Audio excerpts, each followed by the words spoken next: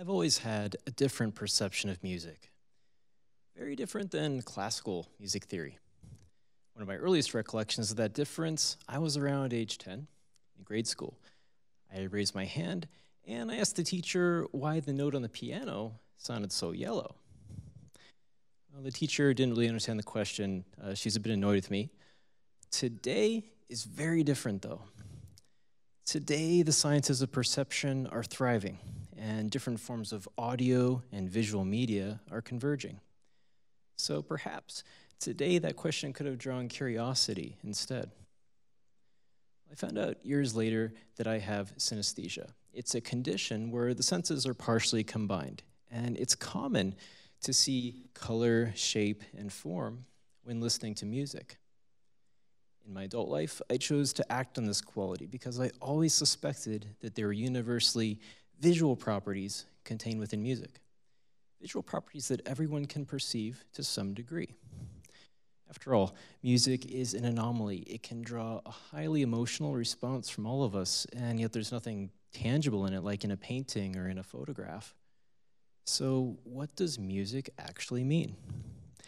And in an increasingly visual world, is just hearing music still enough? What if we could also see music? So I've made some animations for today, and I've used the same simulations to produce both the visuals as well as the sound.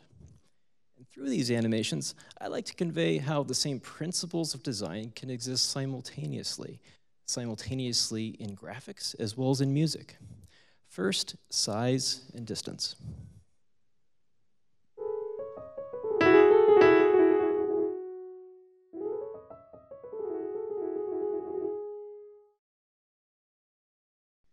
For many, this first diagram might be obvious.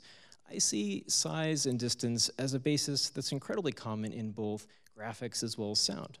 If things are close to us, or larger, or if they make forceful impacts, they'll be louder. And if they're far away from us, or small, or if they make light impacts, they'll be softer. Here, observe all three properties working in unison.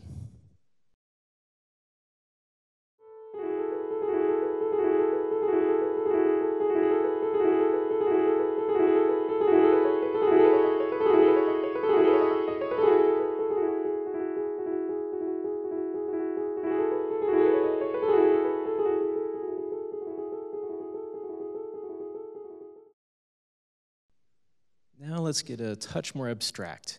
The next animation will demonstrate musical location.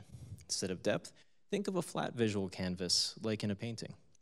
Up and down will correspond to the higher and lower pitch of the note, and left to right will correspond to our left and right, like which ear we hear it from.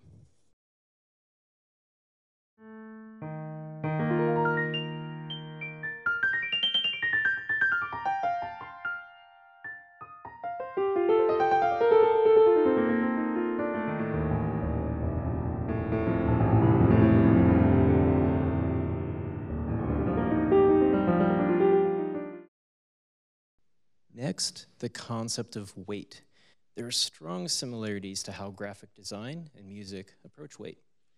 To portray a heavy weight, large, low, dim, often slow-moving elements are used, and to portray a lighter weight, high, bright, often more frequent elements are used. Here, observe weight working in the visual sense, and at the same time, in the musical sense.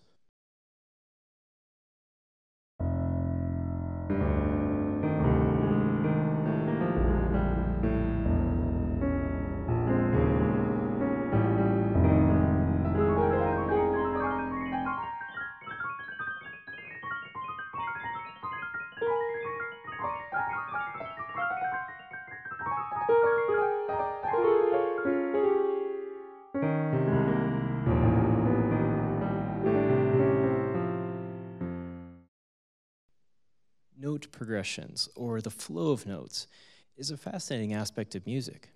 Musicians often describe major and minor note progressions as light and dark. Now let's compare that to lighting on a film.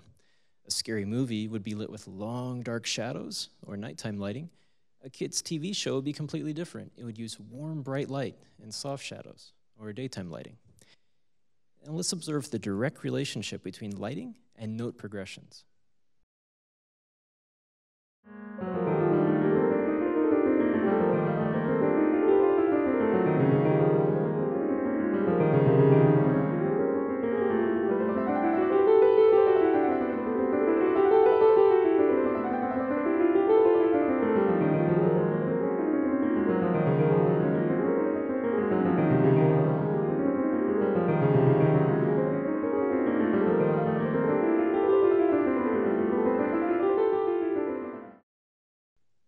try to use the piano when I can because the sound is so recognizable.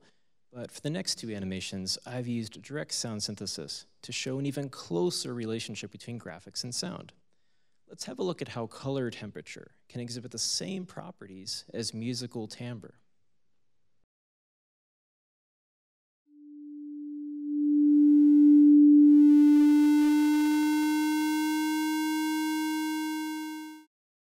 Here, you might notice how the blue sounds different than the red.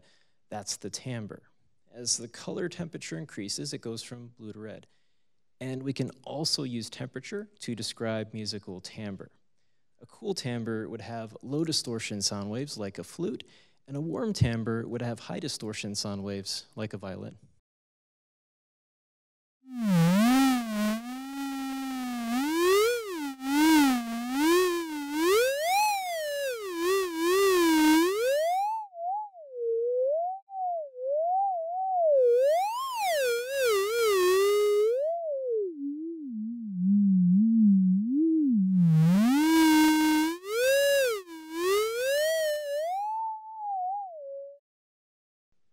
For the last animation, I'd like to discuss an incredibly foundational aspect of music: repetition.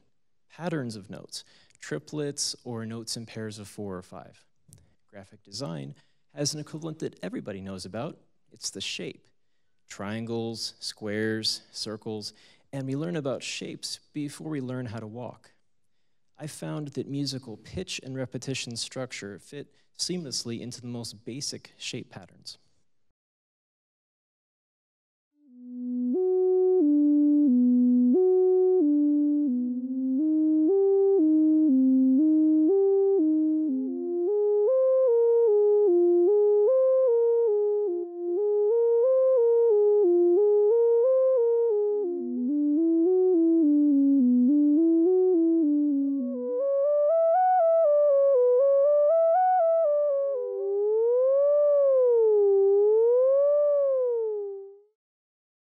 As these animations illustrate, there's more to music than abstract patterns and tones, and that the visual and musical components of our minds aren't really so different.